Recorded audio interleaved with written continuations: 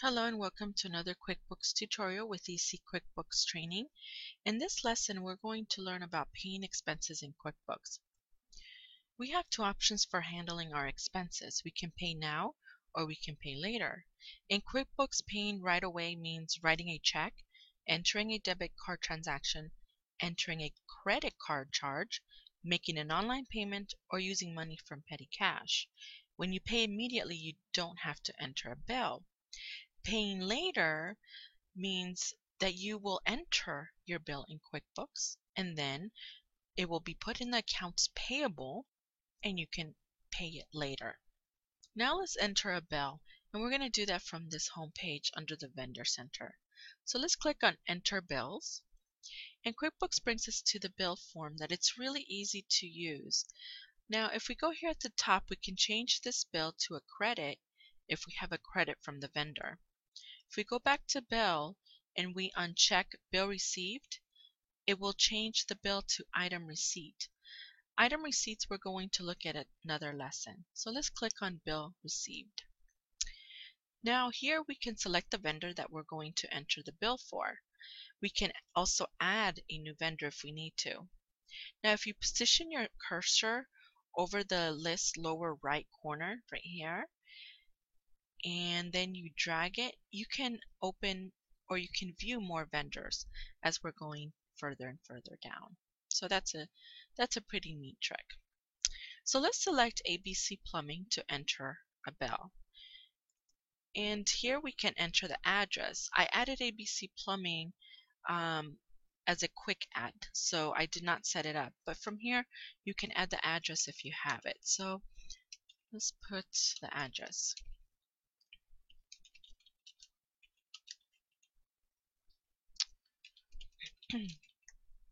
Okay, and then the reference number would be your invoice number.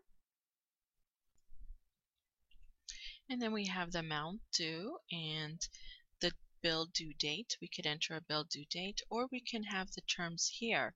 We can add a new terms if we don't see it under this list. Now the advantages of doing a bill is that we can get discounts from our vendors. And in the construction industry, if we pay it by a certain time, we usually get discounted rates. We can enter a memo in here. So we could say for job awesome, because we do have an awesome job. And then here we have an expense tab and we have an items tab. Now the expense tab does not go into a job, so really it's more like overhead expenses, and we can select it from the drop down. But we're going to put this bill under a job, and we're going to put it under plumbing, which is 14 right there. Okay, and then the total amount is 1,000.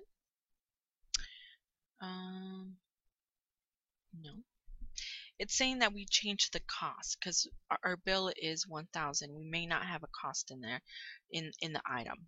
And then we can select a job, awesome job, and we can select if it's billable. Okay, so let's save our bill. Yes. And it tells us that we've changed the address for ABC Plumbing, because remember we added the address here. So we want to say OK to update the vendor. And we also updated the terms, yes. And here it brings us this address information up if we need to enter the zip code. And we press OK. And then it saves it. If we go to the vendor, we'll be able to see that bill here. And here it is. Now let's add a credit memo to ABC Plumbing. So let's go back to New Transactions, enter Bill, and select Credit. And we have ABC Plumbing as the vendor, the date, and the reference number. We enter it here. And usually credit memos have a CM. And then we have the credit amount of 50. And we want to select the item that we initially put for the invoice. It was 14, our plumbing item. Then we'll enter the amount, and it was for awesome job, and it was billable. So that will give our customer a credit. Okay, so that looks about it, and we could put a memo as well. Credits for awesome job. And let's save the credit. Let's click yes, and here it is. As you can see, the bills are shown as a negative and the credits as a positive. And the balance here is $9.50. Now let's enter a bill for our rent. And with our rent, we also pay utilities. So let's enter our vendor, Acme Leasing, and we're going to do a quick add. And we're going to do our invoice number. We're going to enter our invoice number, and the rent is $6.50. The due date is on the 1st with a quick memo. And under the account and expense tab, we're going to put rent, $600, and utilities, $50. As you can see, we can split accounts under the expense tab. We can also do the same under items if we want to expense a certain invoice under multiple jobs. Okay, that looks good, and we're going to save it. Okay, and click yes. And there's our invoice for Acme Leasing. Since I pay rent every month, I want to tell QuickBooks to remind me about this transaction. So let's go back to the bill, and let's go to Memorize, and it brings the Memorize transaction. What we want to do is we want to name our transaction. In this case, I'm going to put rent. And I could tell QuickBooks how I want to be reminded. I can have QuickBooks added to my reminders list, do not remind me, or automate transaction entry. I want to automate the transaction, so it'll do it for me. How often? It's going to be monthly. And the next date I wanted to have it done would be, I would say, around the 25th. Numbers recurring. I could put the amount of times I want QuickBooks to do it. So I'm going to do 5 times. And days in advance to enter. I want to have 1 day in advance. And I'm going to press OK. Now it's taking like a picture. It's memorizing this transaction. And in order to get that transaction, let's close out of this. Let's go to List, Memorize Transactions List. And here's our transaction. QuickBooks just copied the transaction that we asked it to memorize. So if we click on it, it brings us to the bill that we just created. And if we need to change it, we can always go to Memorize Transactions in order to edit or delete it. Or we can go to Enter Transaction, and it will open the bill, and we can just save it. And it says, you want to record the new transaction? I'm going to say no, but as you can see, the date now, it went to 9/25, which was the date I told QuickBooks to enter. So I'm going to click no. And that's how you do a memorized transaction. Now let's go pay the bill for ABC Plumbing. So let's close out of this transaction list and go to New Transactions, Pay Bills. Here we have a list of open bills. Now I want to select ABC Plumbing, so I check the box, and here is the bill. Now I know we have a credit, so let's set the credit for the one we have for $50. We're going to select it and click Done. Then we're going to enter the date we want to pay it, and the method. We could do check or credit card. And we're going to assign the check, meaning that I already hand wrote the check. So I'm going to tell QuickBooks what the check number was. So then I'm going to save it. And here we can tell QuickBooks what the check number was. And we're going to hit OK. And we can pay more bills from here, or we can click Done. So now ABC Plumbing has a balance of 0.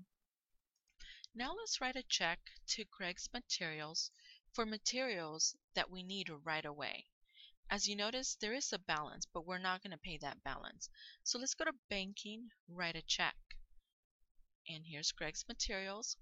Now on this check form, as you can see, we can select the account that we want to pay from. And when we do, QuickBooks is telling us that there's open invoices for this vendor. So do we want to go pay the bills, or do we want to continue writing the check? Let's continue writing the check. And then we get the drop down of the checking account.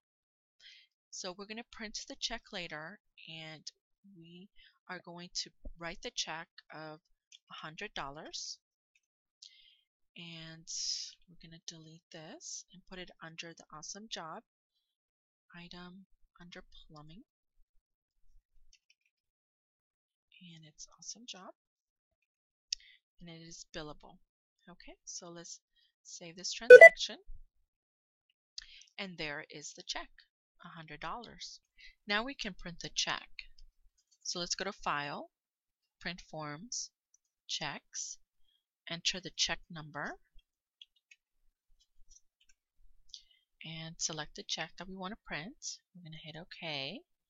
Then it takes us to the printer settings where we can select the printer. Then we're going to hit Print, and now it prints. Now if we want to reprint this check, if it didn't come out correct, we can click on here to reprint and hit OK, and then we can reprint it. So we're going to uncheck that, and we're going to hit OK.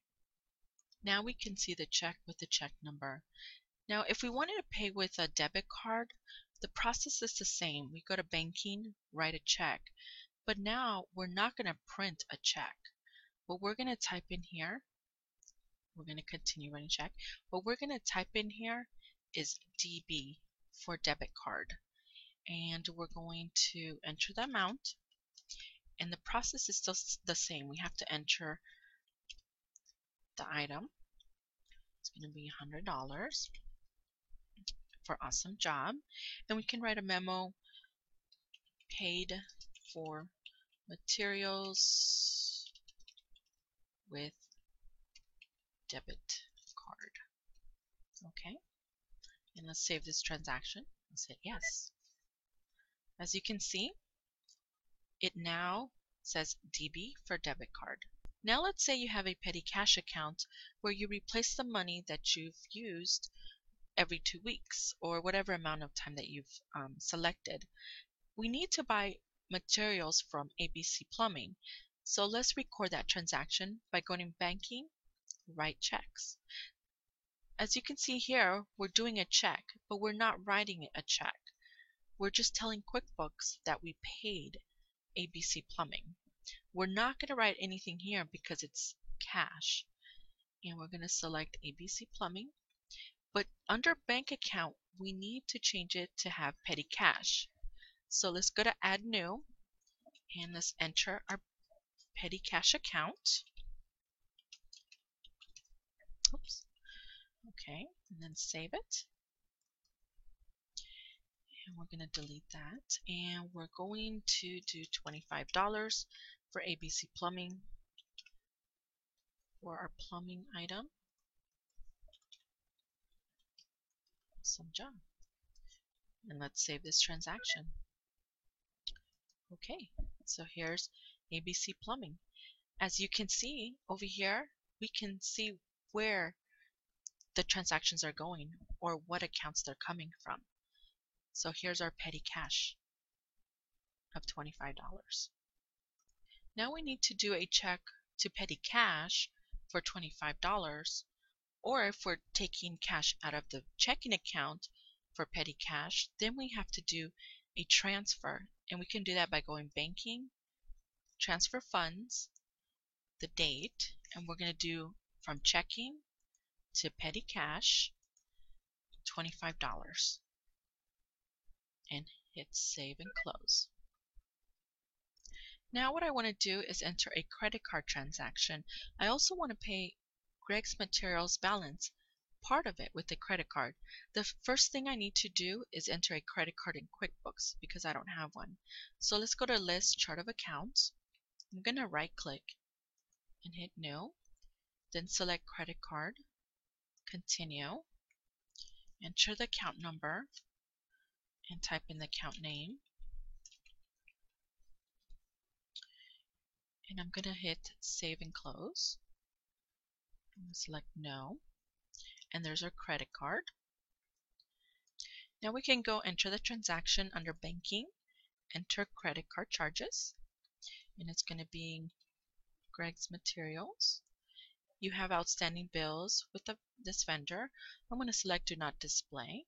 Okay, and let's enter the amount of 25. The item is 14. Awesome job. And this one is not billable. And now we can save the credit card transaction. Let's go to Greg's, and there it is. See, under type we can see what type of transaction this vendor has, and here's the credit card. Now let's go pay some of this balance. Go to new transactions, pay bills, and we're back to the pay bills screen. So we're going to select Regs Materials, and we're going to go down here and we're going to select credit card and the credit card that we want to pay. But we also want to change the amount because I don't want to pay $5,000. I just want to pay $2,500. So we're going to change that and then save our transaction. We're going to hit OK, and we're going to hit done. And here's the bill payment with the credit card for $2,500. You can also enter transactions in the register. Let's go to List, Chart of Accounts. Let's go to the credit card register, and we could start entering from here. Let's enter the vendor, and let's click on Quick Add. It's a vendor. Click OK. We're going to do 100. We could enter the account here. Now, if it's multiple accounts, now this fast delivery service, I'm also paying postage. So I want to split this in different accounts. I want to do professional fees for $75. I could put a memo, and then I want to put postage for $25. And then I can close this. And it says split because it's split. And I'm going to save this transaction. Yes. And let's go back to our vendor. And it's right there. Vendor service credit card. And that's how we enter and pay our expenses in QuickBooks. I want to thank you for joining us in this QuickBooks tutorial, and I hope to see you in our next tutorial. Thank you.